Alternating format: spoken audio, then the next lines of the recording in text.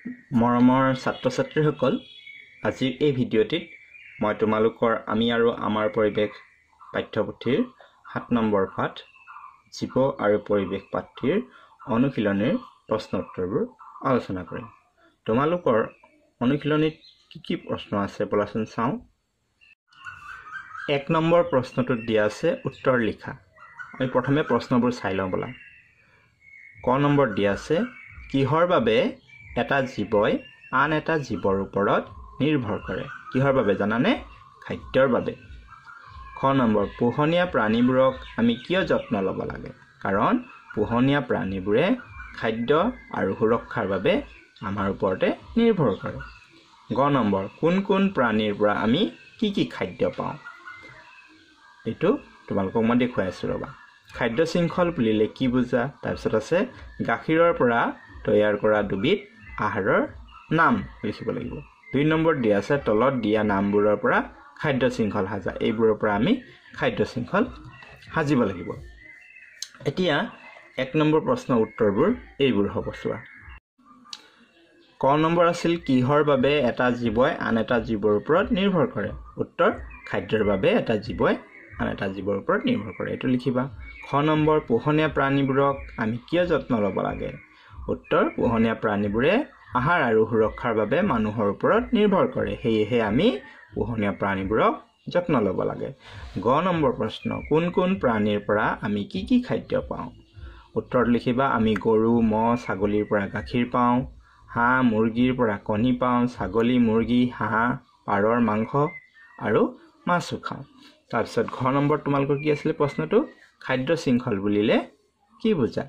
খাদ্যৰ বাবে উত্তৰ হ'ব খাদ্যৰ বাবে এটা জীৱই আন এটা জীৱৰ ওপৰত নিৰ্ভৰ কৰি জীয়াই থকা প্ৰক্ৰিয়াকেই খাদ্য শৃংখল বুলি কোৱা হয়। তোমালোকৰ 9 নম্বৰ প্ৰশ্নটো আছিল গাখীৰৰ পৰা তৈয়াৰ কৰা দুবিধ আহাৰৰ নাম লিখা। গাখীৰৰ পৰা তৈয়াৰ কৰা দুবিধ আহাৰৰ নাম হ'ল দৈ আৰু পনীৰ। তাৰপিছত তোমালোকৰ 2 নম্বৰ প্ৰশ্ন আছিলে তলত দিয়া নামবোৰৰ পৰা খাদ্য শৃংখল সাজা। গৰু, ঘাঁহ, বাঘ। ইয়াৰ খাদ্য শৃংখল কি হ'ব? ঘাঁহ লিখিবা প্ৰথমতে, তাৰপিছত গৰু লিখিবা কাৰণ গৰুৱে ঘাঁহক খায়। তাৰপিছত বাঘ লিখিবা কাৰণ বাঘে গৰুক খাব। তেনেকৈ গছৰ পাত, ভেকুলী, ফৰিং। ইয়াৰ খাদ্য শৃংখল হ'ব প্ৰথমে গছৰ পাত, তাৰপিছত ফৰিং, তাৰপিছত ভেকুলী। ভেকুলীয়ে ফৰিঙক খাব, ফৰিঙে গছৰ পাত খাব। একেদৰে শিয়াল, কেঁচু, হাঁহ।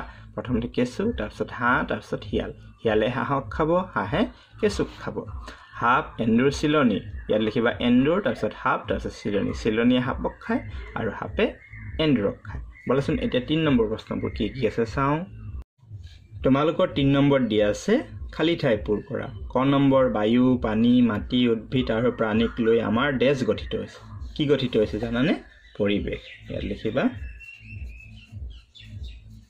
পৰিৱেশ।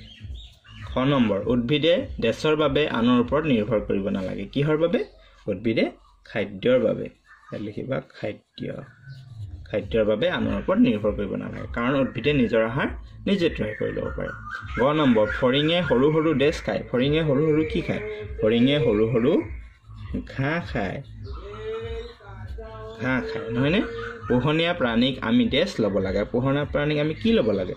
আমি যত্ন ল'ব লাগে। তাৰপিছত হাতীয়ে হাবিত ডেছ কঢ়িয়ায়। হাতীয়ে হাবিত কি কঢ়িয়ায়? কাঠ কঢ়িয়ায়। 4 নম্বৰ প্ৰশ্নত দিয়া আছে শুদ্ধ উত্তৰ বাছি উলিওৱা। প্ৰাণীয়ে উদ্ভিদে নিজৰ আহাৰ নিজে তৈয়াৰ কৰে। এতিয়া প্ৰাণীয়ে নিজৰ আহাৰ নিজে তৈয়াৰ কৰে নে উদ্ভিদে নিজৰ আহাৰ নিজে তৈয়াৰ কৰে? এই দুটাৰ পৰা কোনটো শুদ্ধ বাচিব লাগে? উদ্ভিদে, এইটো শুদ্ধ হ'ব। খাদ্যৰ বা বাসস্থানৰ বাবে এটা প্ৰাণীয়ে আন এটা প্ৰাণীৰ ওপৰত নিৰ্ভৰ কৰে।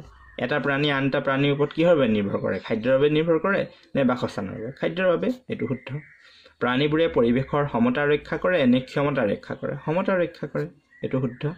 বেমাৰৰ পৰা ৰক্ষা পাবলৈ পোহনীয়া প্ৰাণীক প্ৰতিষেধক বেজী দিব লাগে নে নালাগে? দিব লাগে, এইটো শুদ্ধ। বুজি পালা? এতিয়া 5 নম্বৰ প্ৰশ্নটো চাওঁ বলা। 5 নম্বৰত আছে ক অংশৰ লগত খ অংশ মিলোৱা। এইফালে ক অংশ, এইখিনি খ অংশ। তৃণভোজী প্ৰাণীক কি হ'ব? তৃণভোজী প্ৰাণীক মাংসভোজী প্ৰাণীয়ে খায়, হয়নে? এইটো ইয়াত মিলাই দিবা। প্ৰাণীবোৰে কি কৰে? প্ৰাণীবোৰে পৰিৱেশৰ সমতা ৰক্ষা কৰে। এইটো ইয়াত মিলাবা। পোহনীয়া প্ৰাণীবোৰে কি কৰে? আমাক সহায় কৰে। এইটো ইয়াত মিলাবা।